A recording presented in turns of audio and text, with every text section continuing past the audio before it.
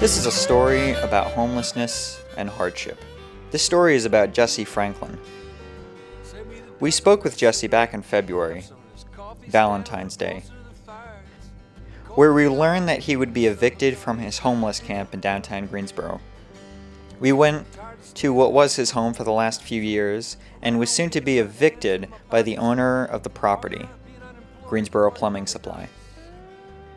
Jesse was considerably frustrated over his situation. So the only alternative that you've been given With us is Amy Murphy. Is to relocate and camp outside. Yeah. Also with us is Shannon Stewart. So that's what I'm saying. What was the whole point of them getting all this all in if they just gonna shift it somewhere over there? Just leave it alone, man. We was doing good right here, then you're gonna shift it over there in somebody else's way for them to be doing what the church is doing. At that time in his life, he was looking for housing, a job, and a new place to live. A new place to live meaning another homeless camp, because he has no other options. How long have you lived here? Like me going on 3.5 years. Maybe even longer. Lost count. It's good when I know that much. Well, I've known a lot of the folks in this camp for years. Some people are still here, some people have moved on. There's a lot of fluctuation, as there is with any camp, but this has been a stable camp for many years now. Always 5, 6, 7 folks living here. Sometimes it's the same folks, sometimes it changes, but just a really neat, safe, orderly place to be. And I've become very close. I come out here with my son, and we've become close to a lot of the individuals here. So when it was learned that this camp might need to be shut down, some of the folks from the camp reached out to me using social media, and I immediately contacted them and just felt a duty to see if there's anything that I could assist with or at least bear witness to. But why now? Why after 3.5 years of homeless people being at this site? Here is why. A disgruntled member of United Institutional Baptist Church, which is adjacent to the camp, complained to the IRC and went to Greensboro Plumbing Supply. This is all according to Reverend Freeman of the church. The church would not reveal the name of the individual. Greensboro Plumbing Supply said they had no problems and no trouble from the homeless residents of the tent city. Antonio Wallace, the CEO of Greensboro Plumbing Supply. Well, when you look at the unsheltered population, you have some of the individuals, they'll be pretty much placed throughout the city of Greensboro. And sometimes they occupy lands or property that are owned by private individuals. And as a result of that, we'll get phone calls, and those phone calls will let us know that they want these individuals to leave the property.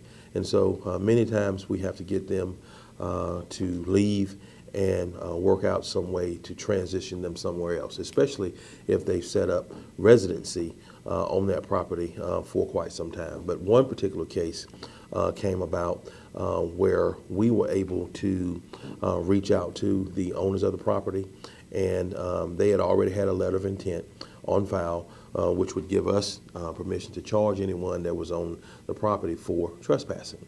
But we made contact with them, and we worked out things to where they basically rescinded the letter of intent, and they allowed the unsheltered individuals to remain there for an extended period of time. And what that did was it allowed us to further work with the Interactive Resource Center and find additional resources to assist us in the transition.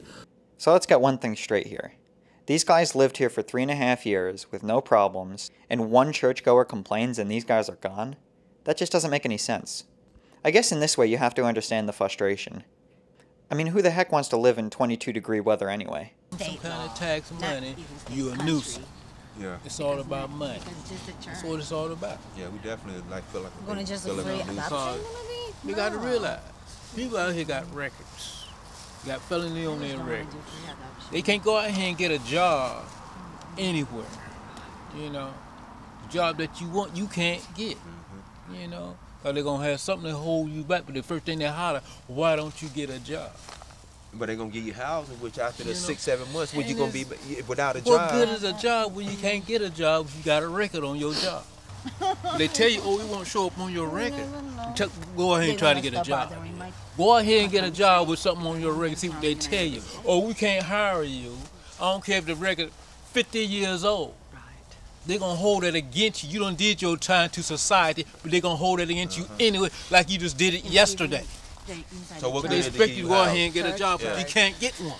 And then I'm gonna give you Stuff housing, like that. so how you You gonna can't pay for it. You can't pay for it, so that's You know, that's and it's the messed problem up. I'm in. Then They they gave wonder me why housing, but homeless is happening like it is. there's no. Because they hold something little that's been old as dirt, but they want to hold it against you like you did it yesterday. go get your And it's book not bag, fair. You We're know, gonna go eat. Go get your book bag. it just We're pisses gonna me go to off. Weaver House and eat. Then they wonder Go to why. Weaver House and eat. Why is people homeless Why are out here? people living outside? You know, then you got people sitting up in that big old building Yeah. looking down on you. Oh, we can put up a brand new park here, or we can put up a mall over here. What about the homeless? Sweep them under the rug. We'll get you up there. We get back with them later. And just recently they got the hot water. And that's what they fixed. doing. Then They just talk about a recently good thing, but then they're gonna put you up under the carpet like you don't even exist. And it's not fair. They call this America? This is not America. We might well be over in them olden countries over there. That's what we need to be, over them olden countries, where you have to fight for every daggone damn thing. Unfortunately, in downtown, most of the property is owned by someone. Greensboro has very little public space. If you think about, in downtown at least, our parks, the empty lots, they're all privately held. There's very little space that people can just be. By the essence of losing your home and losing your private property, you have been rendered illegal in our city. And that's a huge problem for people, not only for where they stay, but literally where they spend their day. And that's why places like urban ministries, the different churches that have opened their doors, the IRC, the YWCA are so important because they're actually providing a legal place for people to congregate and exist. This is private property. The company has allowed for many years this camp to be here, and I personally am grateful for that because I've seen so many success stories come out of this camp just by people having a stable, regular place to be. However, if we cannot move this camp onto some other property where they are legally allowed to be, and not just out of favors, but have some sort of real legal contract, a rental agreement like you and I can have, some sort of lease that actually gives them protections, this camp will continue to be precarious. And that's what we're looking for in the community. Ultimately, we want people to be housed. But in the meantime, we need at least a place where people don't exist precariously and illegally every single day. And it's not about just somebody doing a favor and saying, yeah, you can stay here for a while, because that's not true stability. The dignity of a lease is huge for individuals in this situation because it offers them some protections that we've basically, as a society, taken away from them. Why did Jesse and the other folks like the spot so much anyway? It was close to all the resources they needed, the IRC and all the feeding locations in the area. Any resources they need, they could walk to it. It's valuable to have things close when you don't have something like a car to get you there. I think that's a real solution, to move again and find another place to camp. It's not a real And solution. then you talking Smith Homes. You're Hell, still that's even outside. you outside and you in the worst part of the neighborhood where the over crime there is. where Smith Homes. at, and it's mostly over there. It's all right over there, but it's Yeah, But you would rather camp here than over near Smith Hill. rather feel safe at. yeah, the safety know, and it's far it's away. okay By over the time you get to your stuff, you know, God knows what'll happen to your tent if it's still sitting there. And what about people like Miwa? Oh, yeah, She definitely wouldn't people stand like me. it. Why? She Because wouldn't stand the a chance. area is you in a drug area, gang, and all that kind of stuff. I mean, she probably could, but She wouldn't you know, stand it's a added chance. stress making sure that she would be okay. Because down here, you know, in the city, then ain't nobody doing the whole lot down here with so many people, the police riding around. But that's a nice drug infested area over there. Very safe. Yeah, So so you would be more afraid of it. if you had I wouldn't be afraid of it. I just don't yeah, you trust just, my stuff over yeah, there. you just be more weary of what's going on People over there are constantly moving around over there. all times of the night. Yeah, you think it's safe, it's not safe. If they do. And I guess nobody understands what someone's going through except for the tent next door, maybe. I think that's very, very, very true. People might come from all different walks of life and end up here, but at that moment, there's an understanding because of where everybody has gone and come to. And when you're poor, you have to support each other. There's no other choice. So some really interesting lessons could be learned by the rest of our society by the ways that folks within camps operate and treat each other. How long were you outside Shannon before you had this apartment? Oh, off and on, about 5 years, 5 or 6 years. Off and on. I'd be at the shelter, then I might stay with a friend, but it always runs out, so.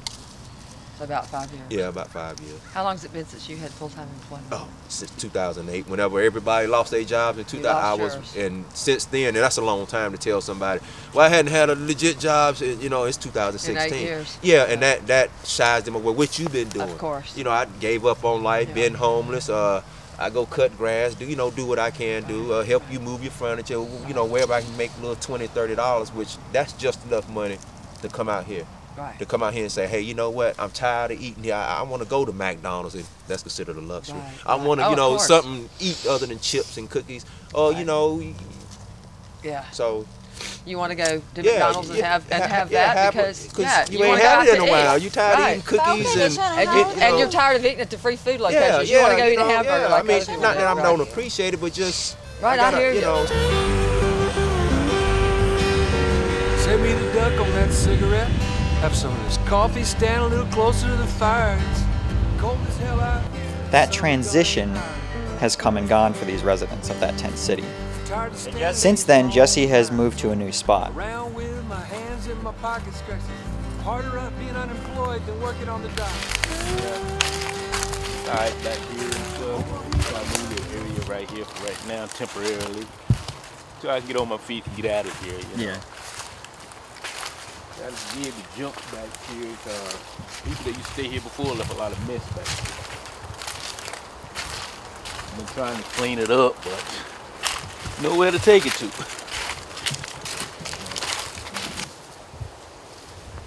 one is spot for the time being. Yeah, there's my little area right here. And yeah. I've been back here since the last time we talked and stuff, We ain't had no problems so far back here because it's nice and quiet back here, away from everybody. But it's alright so far. It's a pretty sweet spot, actually. Yeah, once you get all this crap out of here. And you said this is from someone else who... Yeah, a guy named Kenny used to stay out here, and he left all this mess out here. Yeah. Yeah, so this is all his shit. This is all mine right there.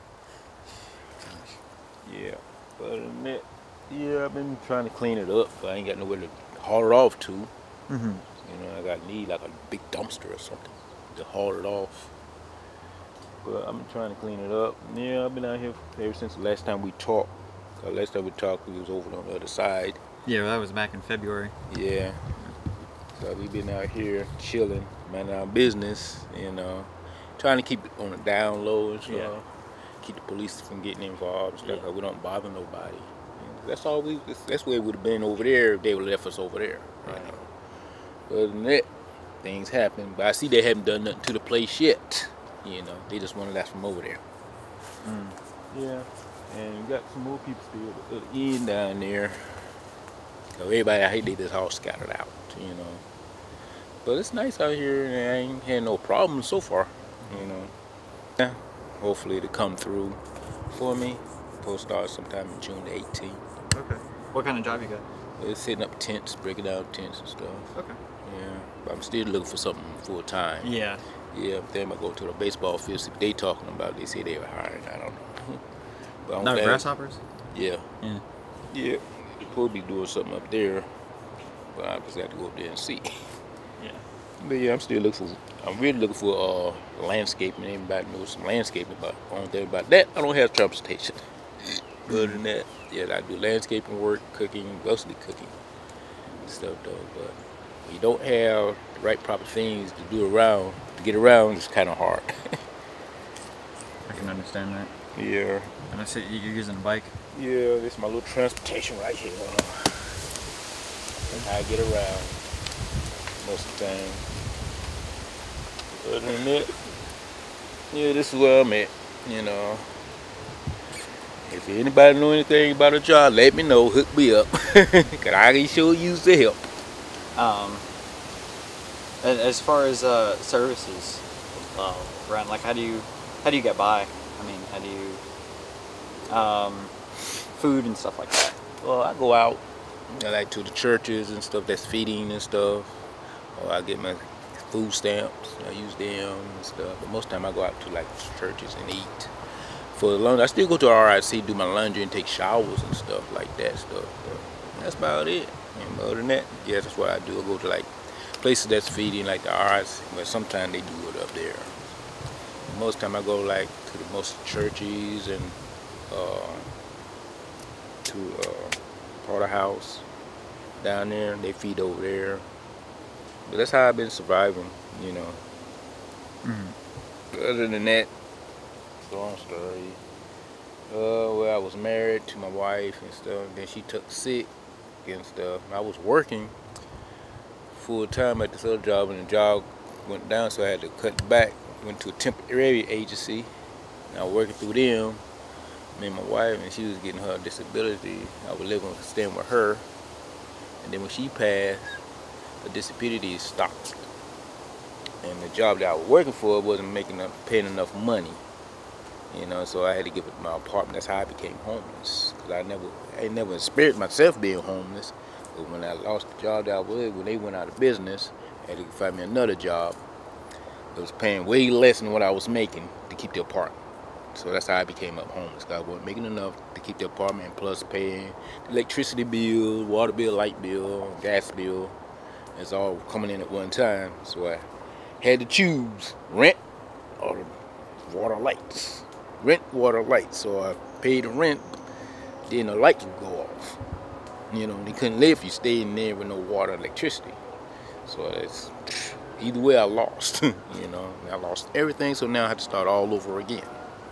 Because I put my stuff in storage, wasn't making enough money to do that, take care of that either. You know, so I lost everything. So that's what put me out here.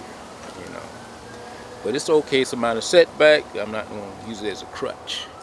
You know, but other than that, I'm trying to get back on my feet. Hopefully, it'll be better off this time. Yeah, that's how I became homeless. That's why I say this country's crazy. That's why I'm just out here making it the best way I can. I'm not scared to work. I love to go to work. If I could turn back time, I would. I remember the time when I was coming up, work was everywhere. You can go anywhere and find a job. Now you had to go across Egypt just to go get a daggone job. A good, decent paying job anyway. You know, that's why I say it's crazy out here now. But for the homeless wise, yes, it's hard out here. So those that's got a place, I advise you to keep your head over, keep a roof over your head. Because once you come out here and you don't know how to survive, you won't make it. This is what they call the survivors of the fittest out here. All those sitting up in these nice houses, driving these nice cars, eating nice caviar dinners and stuff, they better take a reality check. This could be them. Never point your finger at a person that's homeless, because that could be you taking their spot. Never downgrade nobody because they're homeless. Because you could be in a worse place than they are in. You know, that's why, you know, I don't judge nobody, what they do. I don't give you the richest man in the world. You could be rich today, broke tomorrow. So never point your finger at a homeless person. It could be happening to anyone. But yeah, but this is where I'm at, you know. But out here in these little woods for temporary. Hopefully the job come through for me. If it do, I'll be glad. But if you never experienced homelessness, try not to come out here. Sometimes it's fun and sometimes it's not. Especially in the wintertime. That's the worst time to be out here. In the wintertime. Like this here, it's okay. Not in the wintertime. I mean, it get cold out here. It's so cold, you got to fit your tent where the ice won't crush it in and everything. Yeah, other than that, it's alright. But that's the way they got it.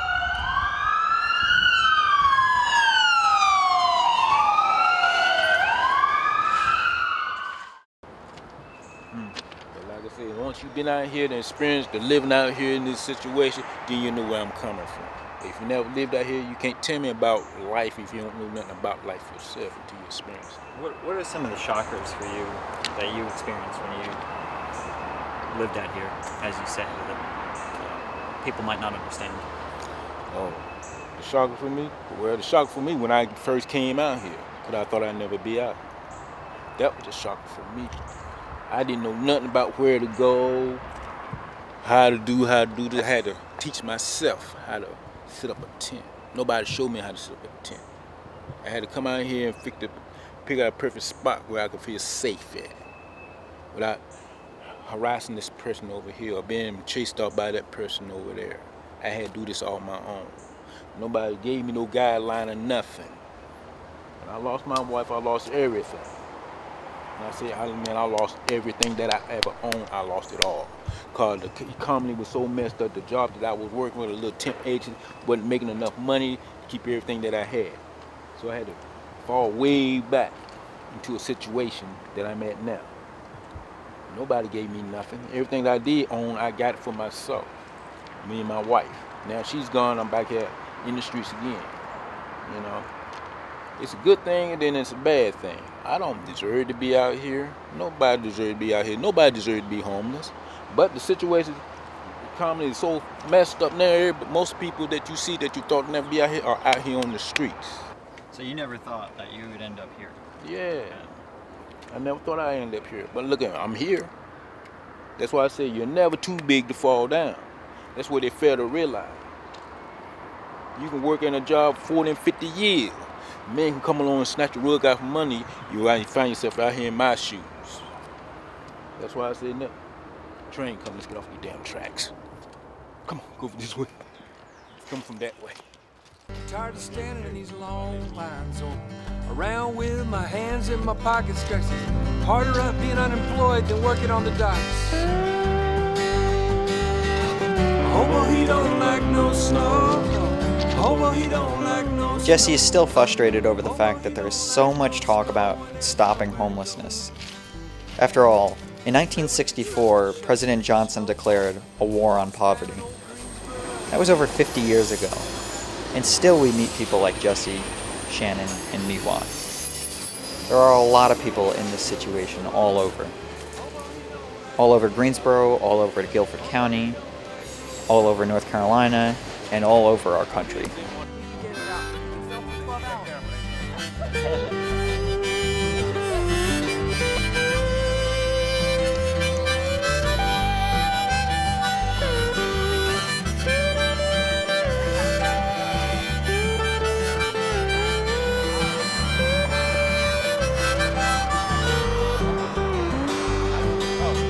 Come on, buddy, now stop your cry. Stop.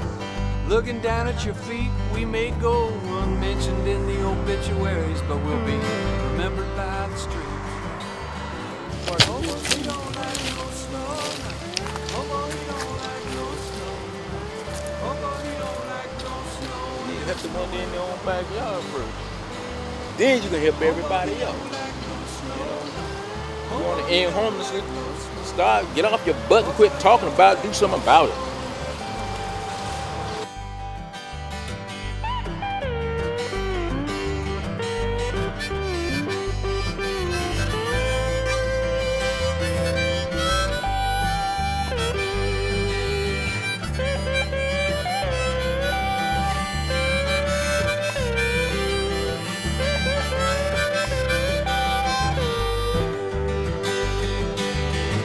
Hobo, he don't like no snow, no.